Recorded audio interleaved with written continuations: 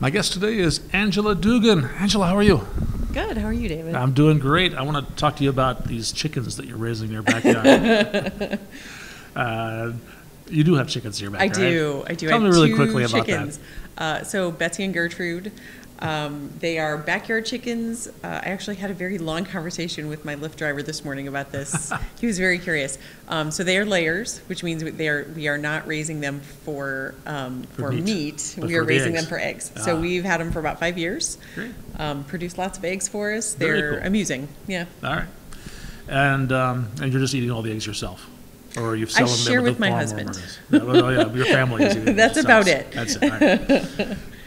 But that's actually not the real reason I want to talk to you. I want to talk to you about what you're doing. What do you do? You got promoted since the last time I spoke with you. Tell us about that. Yeah. So I work for Player Solutions, a small local consulting firm. I know A lot of smart people there. A lot of smart people there.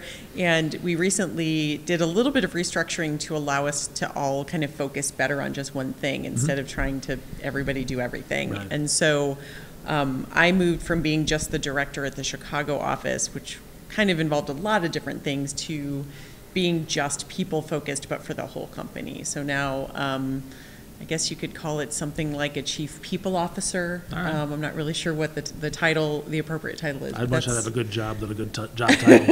Exactly. The job is great. And you have a clue to that because, or I had a clue when I saw that you're speaking here at VS Live, and all of it focused on people and teams and communication and dynamics among the team members, right? Yeah, absolutely. All of my talks have effectively derived from things that I've learned by making mistakes, by learning, by figuring out the right ways to do it. Well, let's pick one of them. We were talking earlier off camera about team dynamics. Yeah. You actually did a talk on this, right? I do. So I have a talk on essentially, a lot of people will throw out terms like high-performing teams or strong teams. And so I dig into what are the dynamics of a team that performs really well together, and what are kind of the ingredients that make that work. Is there a secret that you can share with us? Well, honestly, the secret is, if I had to boil it down, it's paying attention. Making sure you're paying attention to what the other people on your team actually need to be successful, and thinking of them as kind of a whole human being and not just the person next to you slinging code. Well, that's good advice, whether in a corporate environment or outside. Right. Yeah, not just software. Yeah. So to paying attention, give me an example of that. So I think I pay attention to what people need, but there's more context to that, I think. Oh, sure. So we dig in on a couple of things, and one of the things we spend some time on first is kind of I call it the introvert myth, because everyone says, all software developers are introverts. Well, I was a developer for many, many years. I am not an introvert. You don't seem to be. No, I am extremely extroverted, but in some situations, people would assume I was introverted, when really what that is I am just very kind of shy, and I have a lot of social anxiety. So social anxiety is more about fear of being judged harshly for being wrong, or for saying something that isn't quite, what people would expect of you. And so in some situations when I'm not comfortable, I'll be super quiet, and people tend to go, oh, if you're quiet, you must be introverted. And that's important because introverts and extroverts need very different work environments to be successful. Oh, it's funny you bring up the words introvert and extrovert, because I recently learned some definitions that were in contrast to my perceived definitions of those two. I always thought introverted and shy were synonyms, and I don't think that's true. And from what you just said, you'll agree with that. I think the definition I just in the last couple of years I heard was that extroverts draw energy from being with other people. They draw energy from that interaction. Introverts, when in that interaction, actually drains energy, and they need to be alone to recharge themselves. Yes. And that's, I think, the key to that. Resonated with me. Yeah, and it's interesting because there's also the difference, it's very draining even for an extrovert. Like you and I both, we do a lot of conferences, and by the end of that conference, like you kind of need a weekend with no people talking to you. Right. Like sometimes I'm just like, I need to get away from people, but then I'm right back on as soon as I'm there. Some of the other things that I found interesting, because my background's not psychology, it's computer science, and I did some, Wikipedia searching, some super scientific stuff. But they also talk about the differences, like my favorite science right, channel is right. Wikipedia. They talk about the fact that extroverts tend to talk out loud and think out loud, and we draw on boards and we create visual representations of things we're doing, and we need other people involved in that process to be creative. Whereas introverted people tend to kind of withdraw back into their mind and they think about things a lot. Things will be visual ideas in their head. And they will think by themselves, and then when they're ready, they will bring those ideas forth. Whereas I'm the opposite. Like if for instance, if my boss were to tell me, hey, we need a new idea of how we get people ramped up on React or something like that. And he said, could you go in your office and think about it for 3-4 hours and come back to me with bad advice. Oh my gosh, I would be climbing the walls. Yeah. Whereas he'll just say, he knows me well enough to know he would never ask me to do that, but he would say, hey, I'd really love to hear some ideas on X. Yeah. The first thing I do is I find someone who's available and I say, hey, Let's brainstorm. Could you get in a room with me for about an hour? Let's whiteboard. And man, I'm so much more creative. But I'm also very attuned to the fact that I have coworkers where if I need them to do something, I might go, hey, do you want to go talk about the thing? But then with other people, I'll be like, ooh, you know what? Hey, do you want to go spend a few hours kind of thinking through this? And then you and I will sit down and talk about it. Identifying ahead of time what type of personality they are, whether introvert is, it's not really binary like that. But right. whether they tend to be more introvert or extrovert, that can really affect the way you communicate with them. And knowing that ahead of time makes you a better manager. Yes, and a better teammate. Okay, yeah, I was going to ask you that. So, how does this work? Where if you and I are peers and we're talking, is that we're communicating with each other, and we're working together?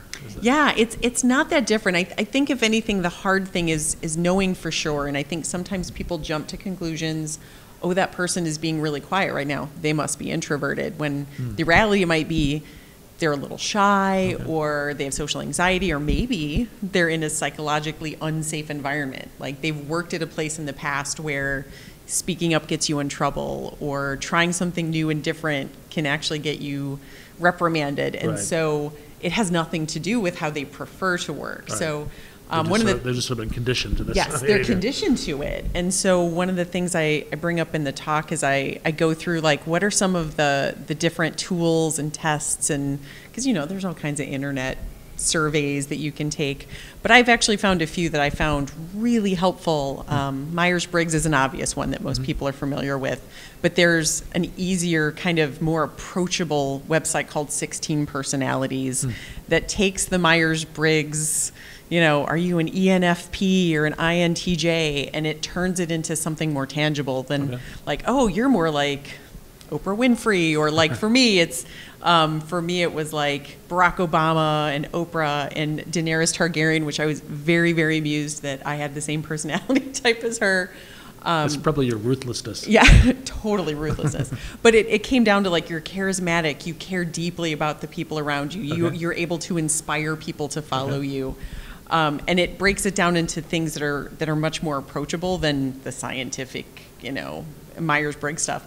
But it's great because I remember posting it internally on my Slack at work, and just being like, oh, hey, it turns out that my Myers-Briggs personality is the mother of dragons. Is the mother of dragons. And then everyone jumped in and was like, oh, here's mine and here's mine. Cool. And it was really cool because then everybody started going, oh, you and I, we have super similar ways of working together. And I found out, not surprisingly, we only have a handful of extroverts at my company. But it was a really interesting way for me to then go, oh, now I have some really interesting information about what that person needs for me to do, with how I work with them to be more successful. So it's pretty cool. Does this information affect when you actually build teams? Whether they're temporary or permanent? It can, absolutely. And how do you do that? Is it better to have everybody the same, or is it better to have a lot of diversity, or what's? So honestly, the knee-jerk might be to try to find people that are similar, right? Oh, they're all similar, they're totally going to get along, put them all in a room together. Probably less friction initially, I imagine. Less friction initially, but imagine a team of software developers where everyone is introverted. Like no one is going to kind of rally the team together and do like whiteboarding, brainstorming sessions. Everyone kind of goes off on their own and does their own individual thinking. To me, that's actually long-term more likely to cause friction. Maybe you needed a cat herder in there. Yeah. Yeah.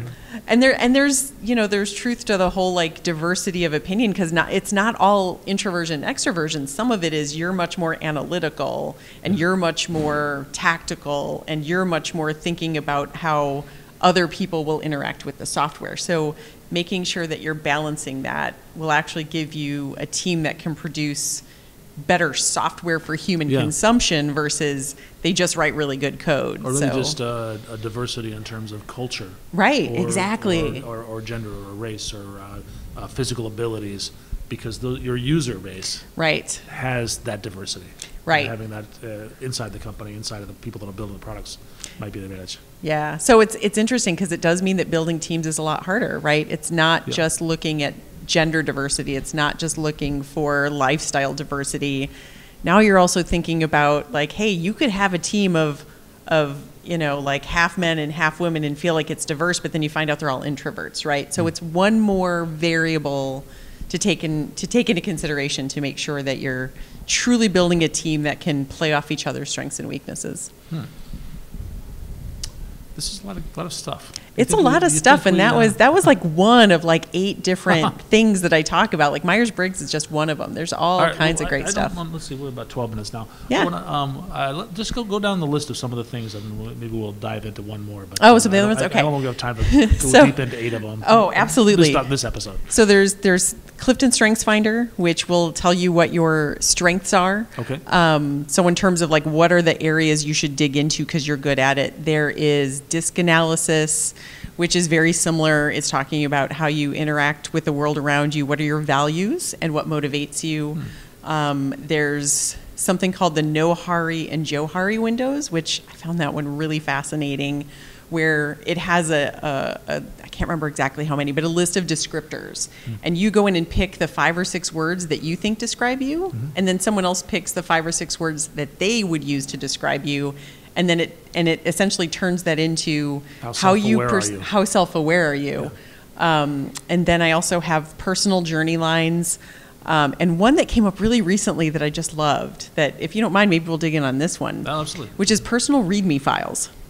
Personal README files, okay. Right? So I was at Agile Midwest a couple weeks ago, and we were doing a talk on communication, and I brought up the fact that like when you have large teams, like in my case I have 34, 35 people, how could I possibly keep track of like that person's an extrovert and that person needs bright light to work well and that person needs like no email and all Slack? And someone stood up and said, we write personal README files at my company. It's a description of yourself in a text file? It's a description of yourself in a text file that says, I'm an introvert. I prefer to work the early shift and go home at 4. My work-life balance is very strict versus I'm a little bit more flexible. And it effectively tells other people on your team how to interface with you. And I was like, that is frickin' brilliant. So you implemented that? So I'm starting to. I'm actually currently writing my own personal README file. That's a good idea. And I have a couple coworkers who have offered to do this with me so that we could share, come up with a format, and then roll it out at the company. Oh, yeah. You should put the part about how you'll summon your dragons if anybody opposes you. Absolutely, absolutely. And raise and destroy and pillage anyway, that's a tangent. That's pretty cool. Is there anything else we haven't talked about that you think was really critical for people to hear? I mean, there's a lot of stuff in there. The biggest things we talk about are understanding your team, building trust with your team so that they're willing to share with you that information. And part of the README file and the journey lines is building that trust by telling your story. And then the third piece that I have in there is having strong leadership, whether it's a manager or just someone who's a leader without being a manager with a title. Sure. And it talks about a lot of different kinds of leadership. There's so many skills that you need to work on, like active listening and mediation and coaching and assessment that people often don't think about. Software developers are notorious for not thinking about what we sometimes call soft skills. Even just calling it soft skills. I know, they're so hard. Like what? Calling them soft skills seems so but, wrong. you know, we go to school and we study, you know, the hard science, and we study mathematics, and we study programming. They Oh don't yeah, teach there communication. They were don't no teach how to- classes on active listening Active or listening is- collaboration in my computer science degree. It was Right. all very hard technical focuses. Yeah. Well, I don't have a computer science degree, but I know what you're saying. Right. All right. And are you still doing a lot of speaking? I am. So I actually spoke at VS Live San Diego last week. I spoke at Agile Midwest the week before. I'm speaking at VS Live Chicago this week. And then next week I'm speaking at St. Louis DevUp. So it has been a whirlwind Oh, your 3 chickens weeks must miss already. you. Oh, I know. Thankfully, we have some great neighbors who watch them when we're traveling, so that makes our lives easier. Angela, thank you so much. Yeah, thank you.